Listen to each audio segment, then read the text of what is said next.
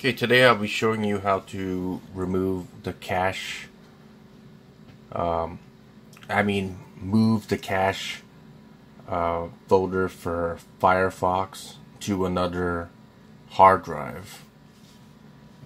Okay, the first thing you do is you go to Firefox, then you type in about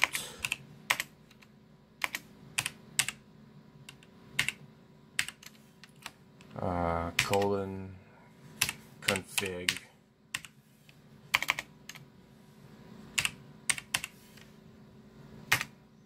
and then you come up with this, and the next thing you do is you right click with your mouse, and then you go to new, and you go to string, and then you type in this.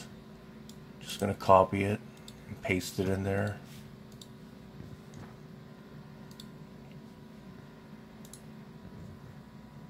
Just paste it right there like that. Okay. And then you could select a directory. That's the directory I'm going to select. Now this is where all my cache files are going to be going. So it's not going to be in C drive. It's going to be going here instead. So you just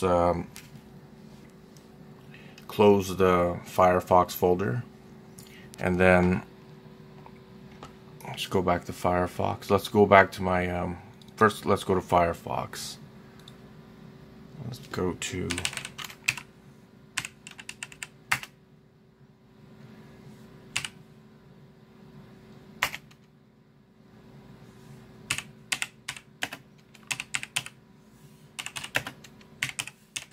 just gonna type some random thing in there.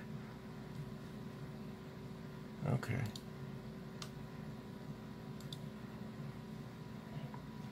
And I'm gonna go to that folder, which was Firefox cache that I created.